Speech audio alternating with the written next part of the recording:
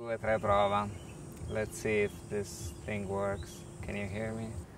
Yeah, you're already in the middle of Texas, but I still don't feel like we are halfway.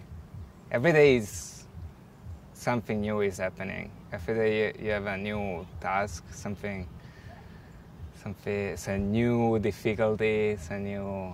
Now is the last thing is the heat.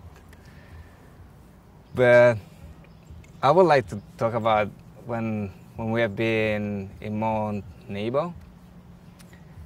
So we were already around day 20 something, and that was we were camping on this mountain in a very beautiful place in the middle of the nature.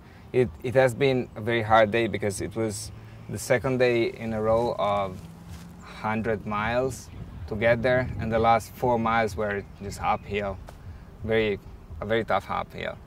And before going to sleep, before ending the day, we went, everybody, all the riders, we went all together to see the sunset from the sunset point at the campground.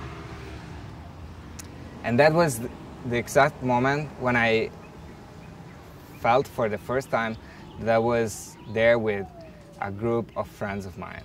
It was like I was looking at the faces and they were friends of mine. Not just people riding with me, and it was at the beginning, people that I didn't know, interesting people, but for the first time I was with my group of friends. It was a very nice moment. Yes.